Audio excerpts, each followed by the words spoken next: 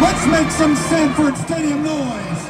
Welcome back, sports fans. The University of Georgia Athletic Association announced when it comes to kickoff, only 18 to 23,000 fans will be able to sit in the stands of the nearly 93,000-seat Sanford Stadium, allowing less than 25% capacity.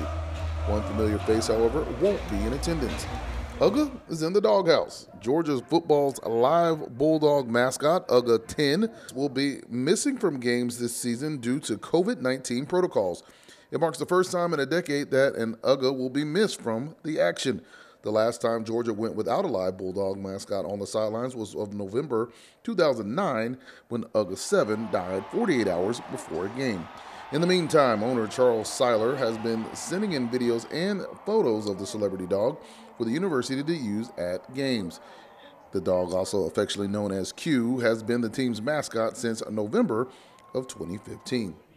UGA Athletic Association also just added that for fans outside of the stadium that it will not permit tailgating on campus this season.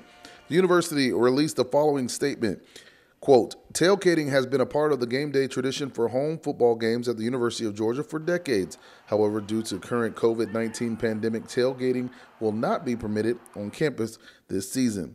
They also go on to add it is consistent with the approach taken by other SEC schools, including Alabama, Florida, LSU, Auburn, and Ole Miss.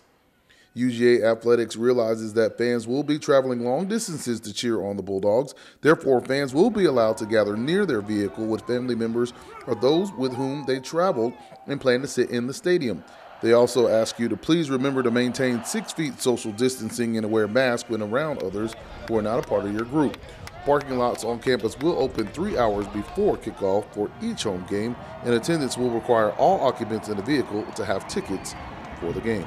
The first home game for the Georgia Bulldogs will be October 3rd when Auburn comes to town for a night game. And the same situation goes for the Jackets on the Flats. There will be no on-campus tailgating for the home opener, which is this Saturday hosting Central Florida at 3:30, but Georgia Tech will continue to monitor the situation as the season continues to ensure that it's providing the safest environment possible for students, staff, and fans. It's a little different, but it's football in 2020. Now that's it for my report. Marvin James, 13 WMAZ Sports.